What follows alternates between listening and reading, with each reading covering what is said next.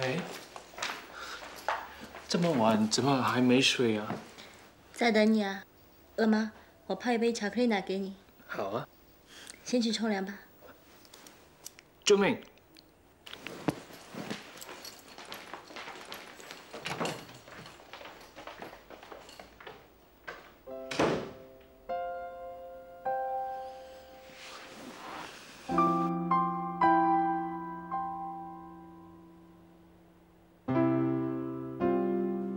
既然有一个男人那么爱着你，你就应该珍惜才对。所以，我给你的劝告是：不要让他知道一切。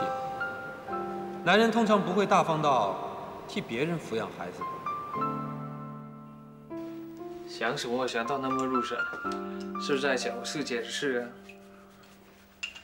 喝吧。哎，你呢？我看你喝。不可以呀！我不要你看我喝，我要你陪我喝。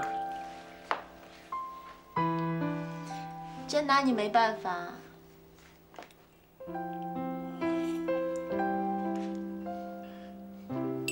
我老实跟你说吧，我今天看到师姐这个样子，我心里好难过。我从来都没去想跟家人生离死别的问题。我们家6个人，好像很自然的一定永远会在一起。可是，今天在医院里，我第一次想，其实每个人都得面对生离死别嘛。是啊，其实看透了，这是一种自然规律。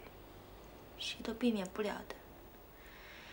也许，正因为有了这种生离死别，人才会更珍惜彼此之间的感情。洋洋，如果有一天我会离开你，或者说你会离开我，我们都要平静的接受，谁都不要难过。不。我办不到。为什么？我不可能不伤心的嘛。所以，我会好好的保护你，不让你在我之前离我而去。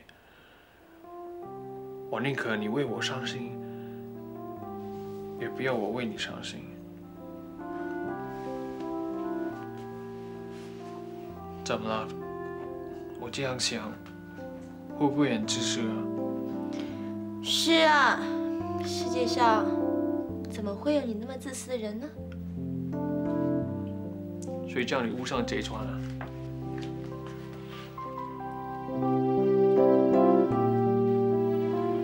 所以，还是把孩子打掉，然后当作什么事也没有发生过，去追求你自己的幸福。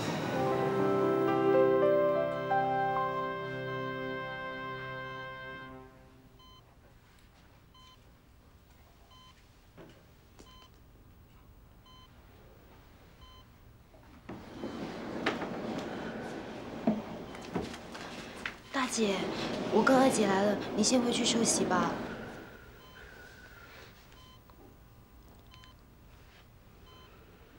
阿明，阿明，什么事？什么事？没事，你跟大姐守了一整晚，先回去休息吧。大姐啊，晶晶怎么样了？我刚进去看她，还是这个样子。阿明啊，我看你也累了，你还要开档，你回去休息吧。我送你们一起回去吧。不用了，我还想坐一会儿。那我先走了。哎，阿明，你要走了？是啊，拜拜。拜拜。哎，你妹妹醒了没有啊？还没有啊。哎呦，那你们不要担心啊，我相信这晶晶一定会吉人天相的。你们吃过东西了没有？我们2个都吃了，大姐还没吃早餐。啊？我不吃了。不吃怎么行？我带了东西给你吃，来，吃一点哈。来吃点。不要！哎呀，你放心，这是健康食品，不用怕。那放一。那方医生，那你看啊，这是有机麦片，只是1人份，对他有益的，我没有害他啊。很好。方医生，经济怎么样啊？哦，晶晶的验血报告已经出来了，一切都很正常。那他为什么会这个样子？这也正是我们感到迷惑的地方，很少看到这样的病例。你这是什么话？难道你做医生的一点办法都没有吗？够了没有啊你？我就觉得他这样说话很不负责任。别说了啦。做医生的谁不想救每个病人呢？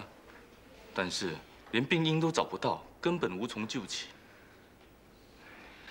如果一个人失去了生存意志，会不会变成这个样子啊？我们都知道鸳鸯是一对的，如果其中一只死了，另外一只就会不吃不喝，宁可让自己的生命慢慢步向死亡。啊，那不是很像梁山伯与祝英台？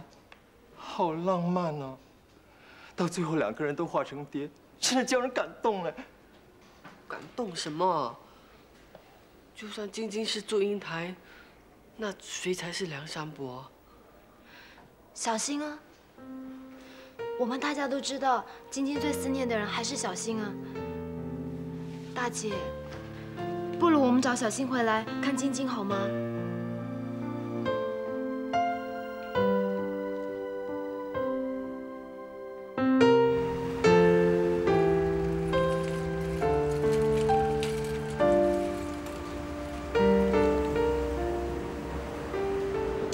眼皮子跳不停啊！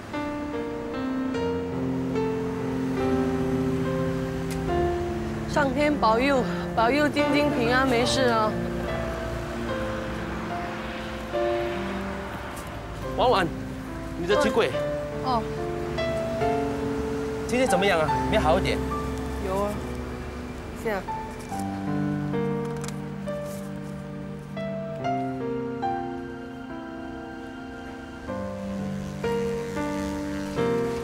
爹，笑一个啦！哎呀，我知道你为了晶晶的事情心情不好，不过你要答应我，一定要好好照顾自己，那要保持心情开朗，不要让悲伤击倒，这样你才有能力照顾你妹妹吗？啊？你说的很容易啊，她又不是你妹妹。晶晶迟早是我妹妹吗？我对她的关心是跟你一样的。你不要跟着我啦，我要去买东西，要去办货的。哎，不用了啦，小婉，你看。你的货我全部帮你办好了。哎呦，这么大包的水鬼，你一个人全吃完怎么得了？我又没有说要吃完，这样给婆做嘛？哎呀，不是我给伯，是你那个方医生给伯，他要我好好看着你。哎呀，这个我帮你吃，你要吃就吃吧。你看我2只手都拿着东西，怎么吃？你喂我啦。你少恶心了你呢！以后我没有这样办货，你不要这样自作聪明啊！哎呀，人家也是关心你嘛，你又要跑医院，要做生意，我怕你累垮了。我累垮关你屁事啊！哈，好心你啦，你不要硬硬挤了，看你这种吃法我都辛苦啊！你放心吧，我会吃完的。你这样说我就放心了。这种东西是多没有营养的，我给你泡了有机麦片，回去记得吃哈。你不要再跟我说什么有鸡有鸭了，老实说。你肯出多少？什么？我把店让给你，你出多少？我又没有说要买你的店。你不是一直想打我这间店的主意吗？现在我卖给你，不是可以如愿以偿喽？你生意做得好好的，为什么要卖？经过晶晶这件事之后呢，我已经想开了。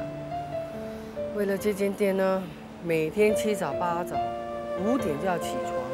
1年忙到头，只有在农历新年才休息那2、3天。我不想再让晶晶跟着我一起辛苦了，我想把店卖了，休息一下，以后再打算哦。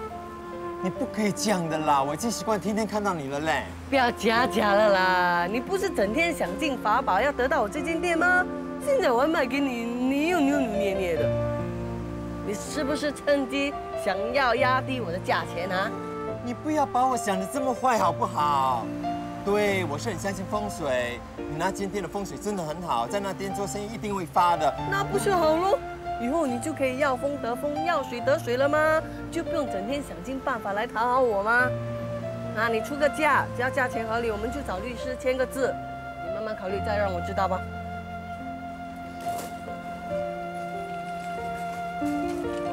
小婉。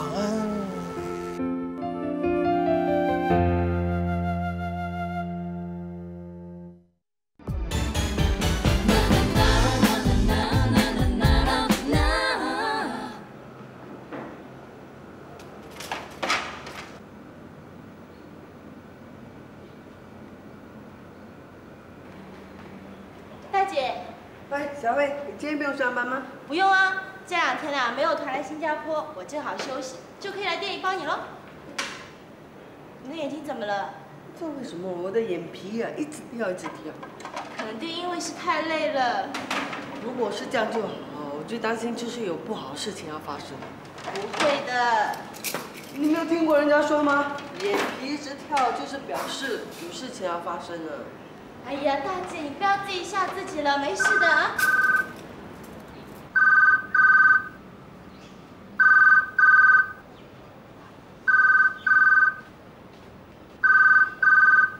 小慧，你来听，来听。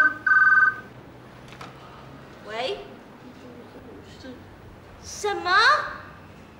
你再说一次。你有没有搞错啊？你都跟我讲定了，现在跟我说不要。大姐，那个 Peter 说要取消下午的饭盒。那就好，那就好。哇，取消就取消，真的是会吓死人了。哦，知道了。大姐，你不舒服啊？就是了，现在只要有电话一响啊，我的心就砰砰跳，我真的很怕医院打电话来啊。放心吧，没事的。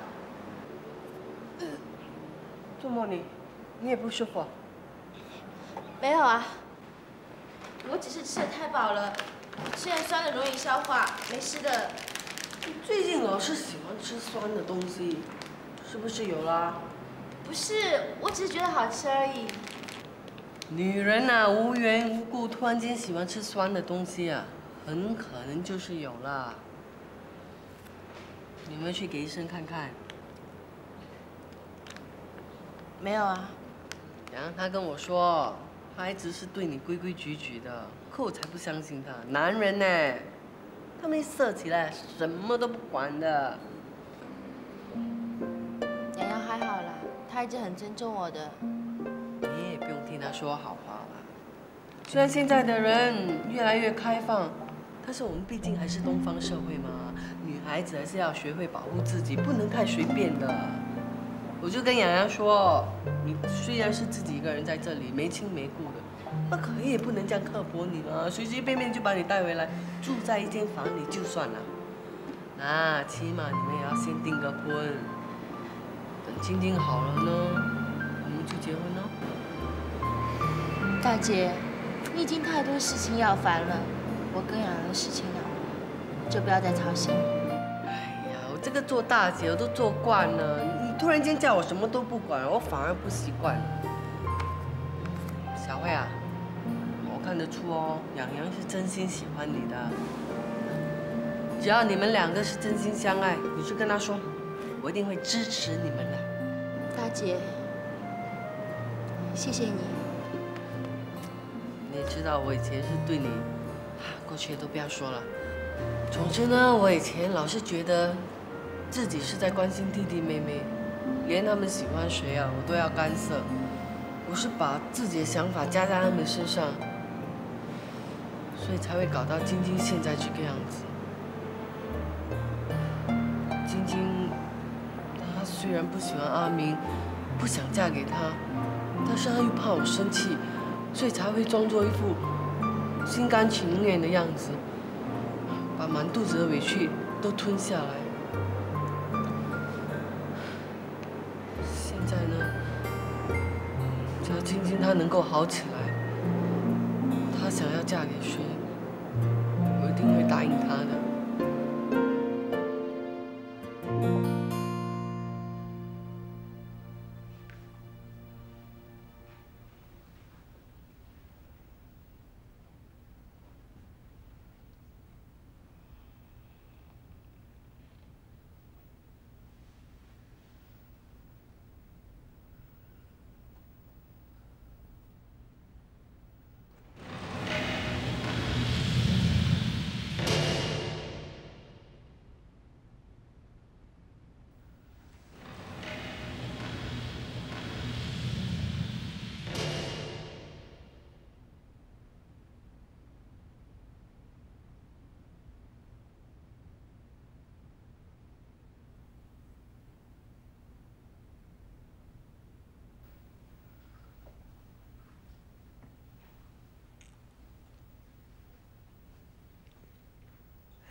晶晶啊！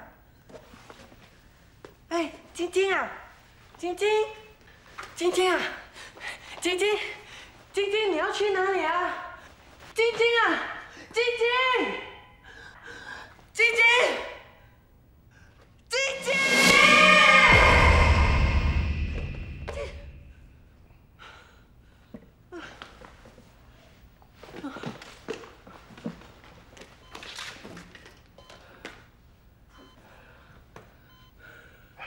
大姐，已经6点多了，我看你先回去吧，这里我帮你看住就行了。那你也要早点回去啊！你妈妈年纪大了，一个人看这档子很辛苦的。行了，我们没有这么早开档的，而且我要等8点给晶晶喝符水。我妈求的灵符很灵的。哎，不可以啊！医生说她昏迷，不可以喝水的。放心吧，我只是用棉花沾一沾她的嘴唇，意思意思就行了。那好啊，你要小心一点的，不要给那些护士看到。行了，我知道。那我先走了啊。再见。拜拜。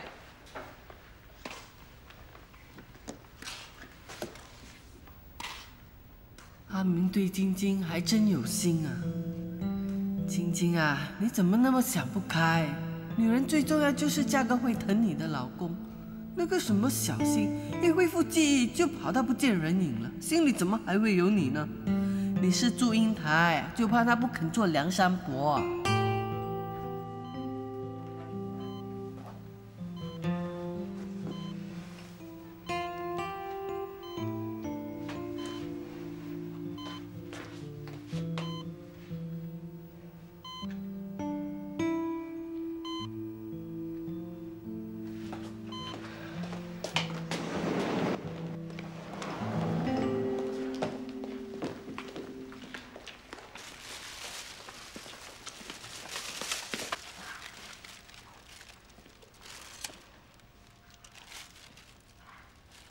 方医生，请你马上过来一趟，病人的血压和心跳一直在往下掉。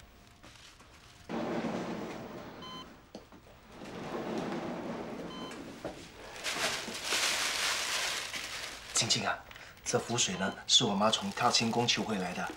他们说这个很灵的，你喝了之后一定会平安无事。到时候我们就可以如期举行婚礼了。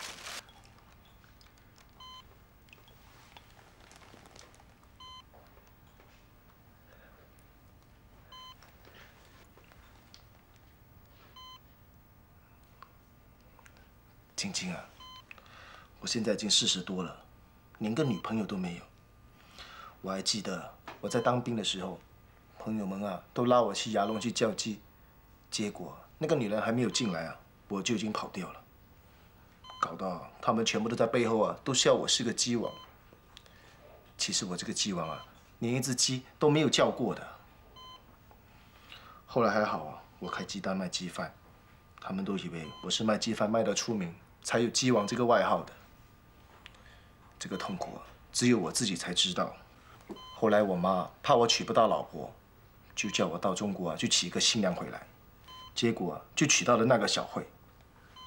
她来了之后不止大吵大闹，连碰也不肯让我碰她一下，还在背后笑我是无能的。其实我真的很倒霉，我还以为我这一辈子都娶不到老婆了。还好上天对我不错，让我遇到了你。晶晶你一定要好起来，要不然我一定会很惨的。因为现在新加坡的女孩子，她们的眼睛全都长在额头上，根本不会嫁给我这种人的。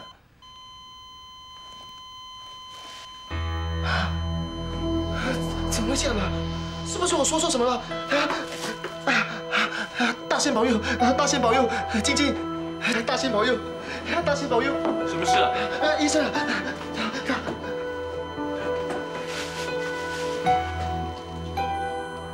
心跳停止，准备急救。是的。心跳停止？怎么会这样子呢？你先出去。晶晶，晶晶，晶晶，晶晶！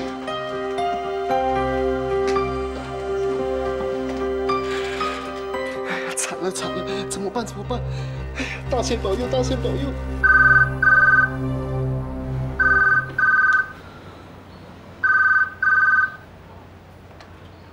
喂。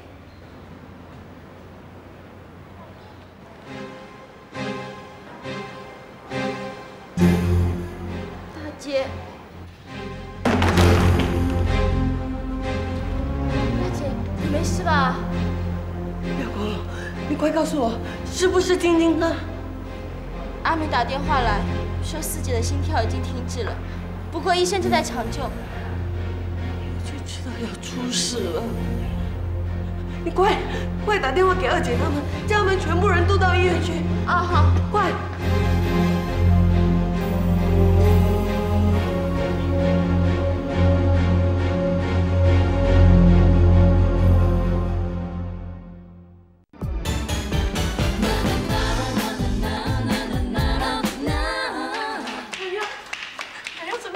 还不知道。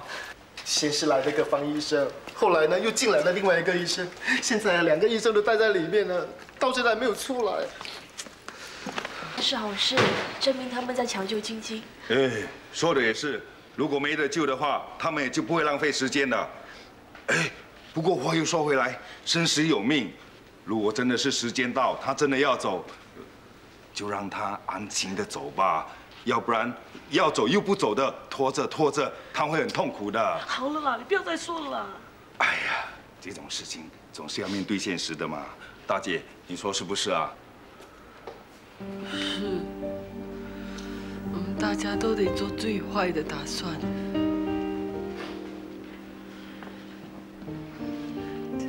怎么样，人都到齐了吗？晶晶想见的人应该都到了吗？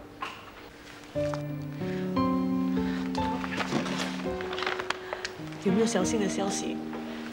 我打电话告诉他，他说会马上回来。不过从美国到这里也需要1天的时间。那来得及吗？你知道吗？晶晶最想见的人就是他了。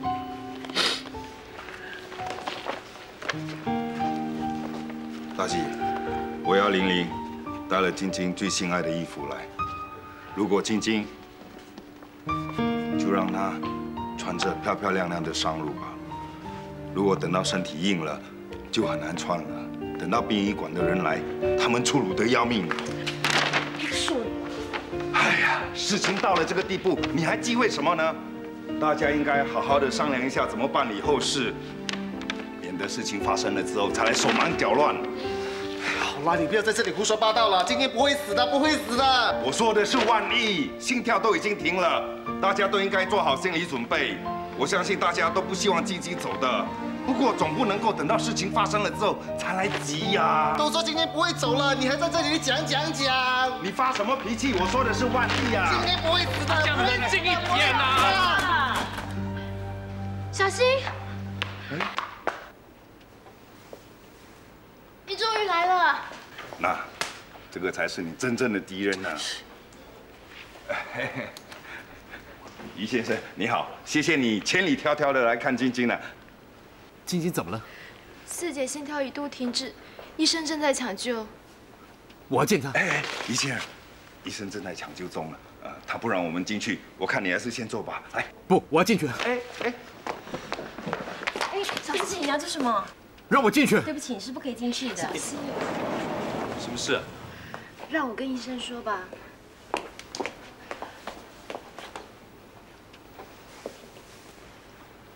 跟我进来吧。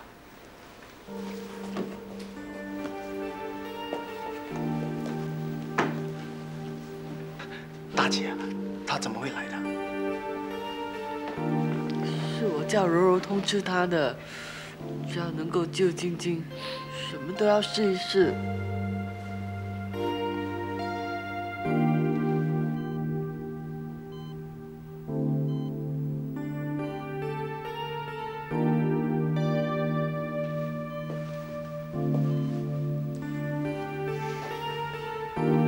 他的心脏已经停止2次了，我们好不容易才帮他恢复心跳。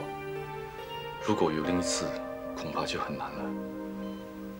我们能做的实在有限，希望你能帮得到他。那我先出去，有什么状况马上通知我。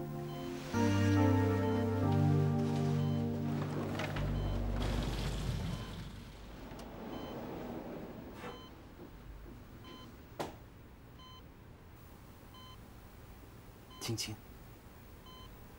我是小西南，还记得我吗？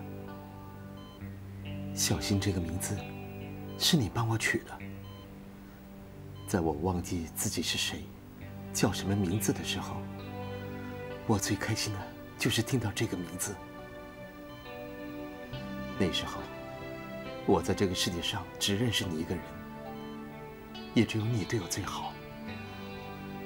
那是我一生中最开心的日子。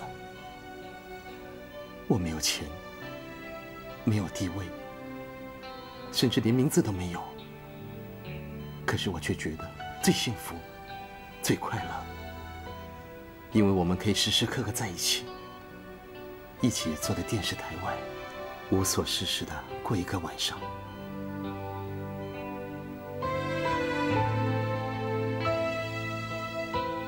一起走过长长的后巷，一起踩着脚车，踏在清晨的路上。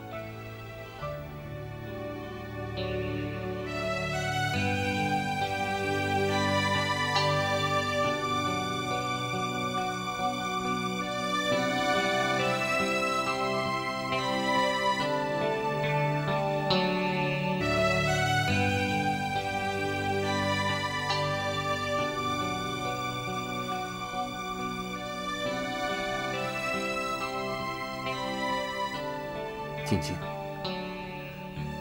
我真的很想再失忆一次。如果有的选择的话，我宁愿永远失忆，永远的跟你在一起。如果这是不可能的事，我为什么不能用于洪志的身份跟你在一起呢？静静，你一定要振作。一定要醒过来，求求你！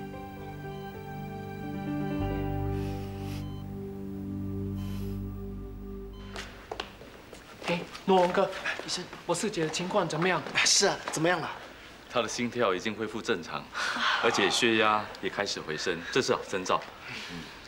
现在小新在里面陪着她，你们暂时不要进去打扰他们。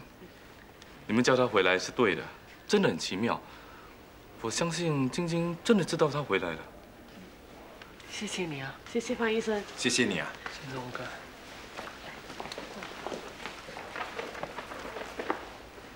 哎，晶晶度过危险期，你应该感到开心才对呀，干嘛愁眉苦脸的？嗯？大华，你先回去休息吧。好，那我走了。嗯，走啦走啦。大姐，我公司有事，我先走了。你们要上班上班吧，有事的就回去吧。拜拜。阿明啊，我看你也累了，回去休息吧。哦，那我先回去了。你们3个也先回去吧，我留下来陪大姐。那大姐，我们先走了。回去吧。大姐，先走。回去吧。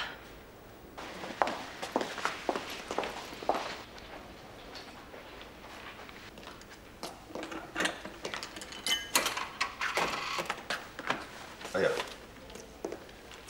哎，阿明啊，你够不够银角？给我5毛，我银角不够。哎呀，我要的是5毛，你干嘛给我2毛？哦。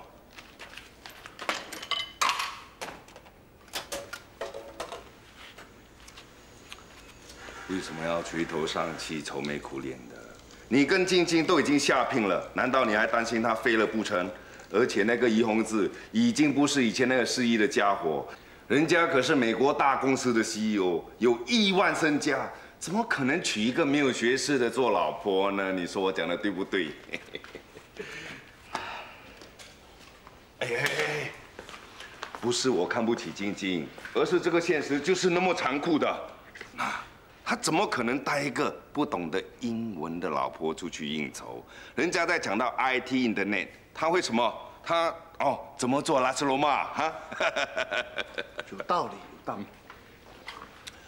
哎，不过很多事情都有外力的，就好像英国有一个王子，宁可放弃江山，也要跟自己心爱的女人在一起，这叫做不爱江山只爱美人啊。怡红志这个家伙，如果他不是对他有情的话，他怎么可能从那么大老远的地方飞回来看他呢？而且你知道了，他可是一个人才，他的薪水是以秒来计算的，每一分每一秒他都在赚钱呢。他这一趟这样飞回来的损失啊，你卖10年的鸡饭都不够啊！到时候呢，晶晶会嫁给一个亿万富翁呢，还是会嫁给一个在咖啡店里面卖鸡饭的？嗯？哎呀，就算在自己很不利的情况之下，也应该抬起头，挺起胸，勇敢的面对现实，好好的想办法把危机化为转机。在很不利的情况之下，也应该争取最好的回报。那你有什么办法？你是晶晶的未婚夫，他现在要在你手上把晶晶儿带走，再情再理，他都是亏欠你的。所以呢，你应该向他争取一个很合理的赔偿。就好像说，你要他赔偿你在感情上面的创伤，或者是赔偿你失去心上人的那种痛苦，100-200万，哎，不，价钱其实还可以再高一点，防止他杀价，500万，哎，那就算他付你一半，我告诉你，你的鸡饭不用再卖了，到时候呢，就娶一个漂亮的越南妹做老婆，快乐似神仙。哎，其实我是可以成为你的顾问，也可以成为你的谈判代表。事成之后呢，你给我28千怎么样？我什么都不要，我只要晶晶做我老婆。不是吧？哎，你听我说，哎，不要走，阿明。哎呀，我给你这样好的主意，你还不听，小心人财两空。哎。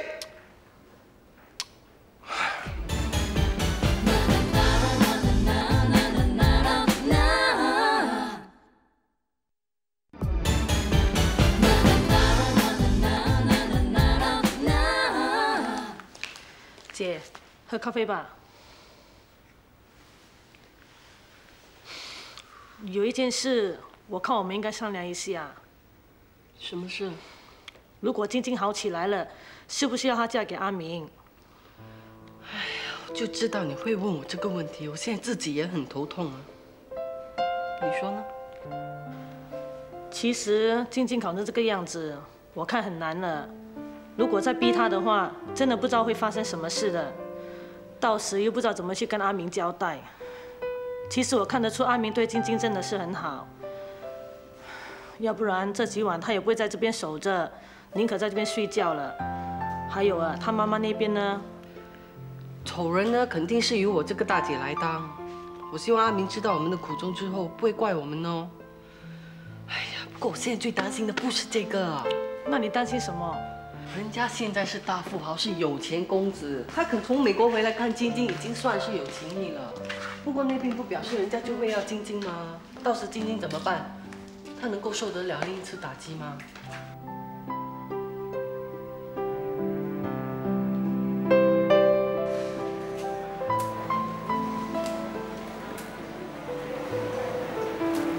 老板鸡排盘啊！老板鸡排盘啊！人家叫鸡饭啊，你挂什么呆啊？哦。啊，快就来啊，快就来。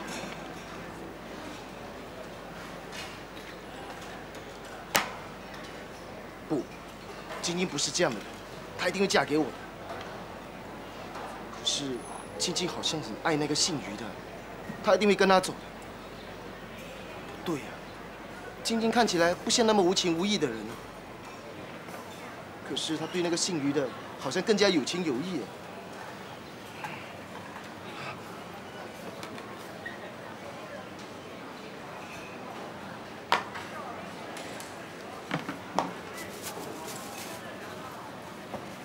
那到底晶晶会不会嫁给我呢？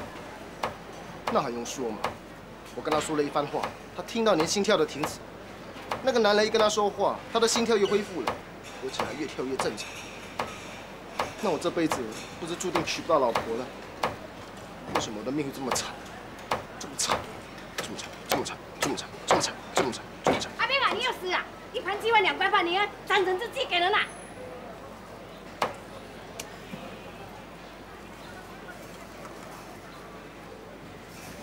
哎呀你！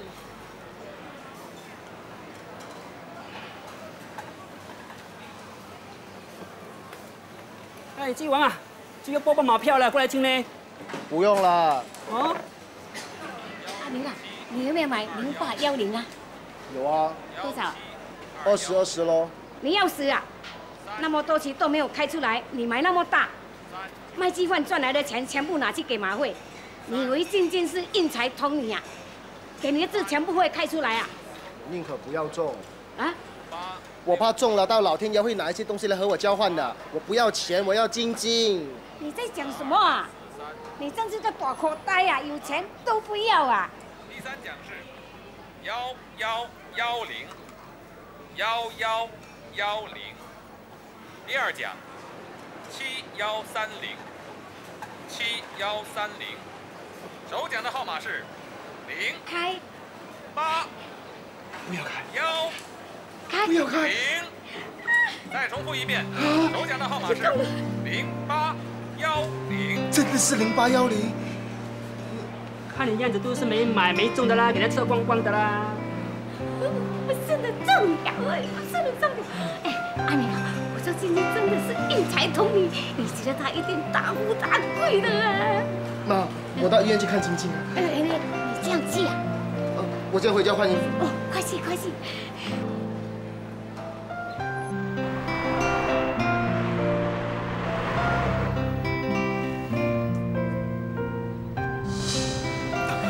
是谁把他打成这样的？他，我。哎呀！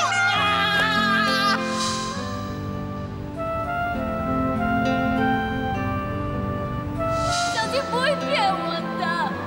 我没有骗晶晶，我真的爱她。我也爱你。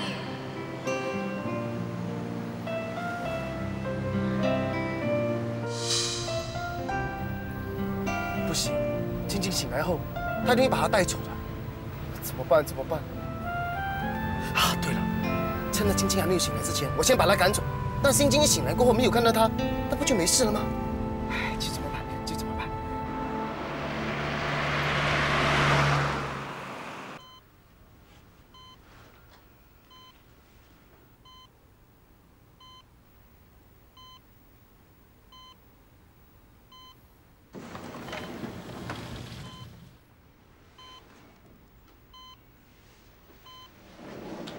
于先生。大姐，叫我宏志或小金就可以了。谢谢你大老远赶来，我知道你很忙，可是你要原谅我们真的不想失去晶晶啊。你别那么说，其实我心里一直都很内疚。在我失去记忆的时候，晶晶一直都很照顾我。可是，当我恢复记忆的时候，那也不能怪你啊。我这个妹妹呢，她平时傻傻的，可是她心地善良，她一定会明白你为什么离开她，她不会怪你的。就因为这样，我更觉得内疚。医生说，晶晶现在的情况比她刚进来的时候好很多了。如果一切顺利，她随时都会醒过来的。你有没有想过，如果她醒过来，你们……大姐，请你让我跟晶晶在一起。我是真诚的。我这个做大姐的，以前也是管得太多了。感情的事呢，我看还是由晶晶自己做主好了。对了，你在这里陪了她一整天了，你回去休息吧。这里让我来陪她好了。好吧，我先回酒店 check in 后再回来。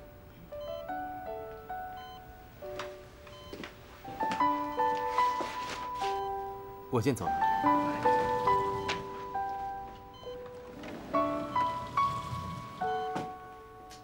这个人还算有良心，可是阿明怎么办呢？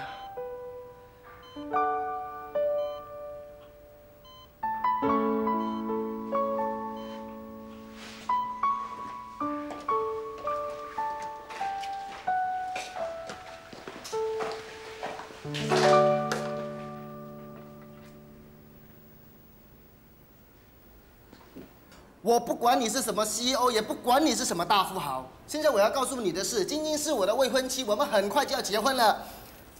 那这是喜帖，农历8月初10呢，就是我们大喜日子，到时候早点到。我觉得现在谈这些东西没什么意义，不如我们一起祈祷晶晶早日复原，其他的事等晶晶恢复健康再说吧。我早就知道你们这么说，你们这些读书人呢，最阴险狡猾了。你明知道晶晶醒来之后一定会跟你在一起的，所以你才故意这么说。难道你对晶晶没有信心吗？当然有啦。那你还担心什么呢？这样吧，我们一起协助晶晶早日复原，其他的事等晶晶恢复健康再说吧。嘿嘿，你别想就这样一走了之。那你还想谈些什么？我要你在晶晶醒来之前就走。对不起，我办不到。你一定要办到，我不能够让晶晶见到你。真的对不起。好了，那你说你要什么条件？只要我办得到的话，我一定去做。我知道你是有钱人，可是人不会嫌钱多的，对吗？我刚刚中了马票，我有10几20万，我全都可以给你。如果你嫌不够的话，我连屋子和车子都拿去卖了。我鸡饭档也可以顶给别人，只要你不要抢走我的经济。你不出声，我当你同意了。你肯为晶晶做出那样的牺牲，我很感动。可是我以前太对不起晶晶了，我不想再对不起她。晶晶不适合你的，你怎么说也是 CEO， 晶晶只是拉西罗马。我是说她是卖拉西罗马的，她连英文都不会讲，你们距离也相差这么远，她跟你在一起是不会有幸福的。我以前也是这样想，我对自己有这样的想法感到很惭愧。如果你真的爱一个人，就不应该考虑他的身份，要不然那就不是爱了。阿明，你明白吗？我知道你很爱晶晶，我也爱她，我是不会放弃的。对不起。你不要以为你有钱就可以抢走我的老婆，我是绝对不会让你破坏我和晶晶的感情的，绝对不会。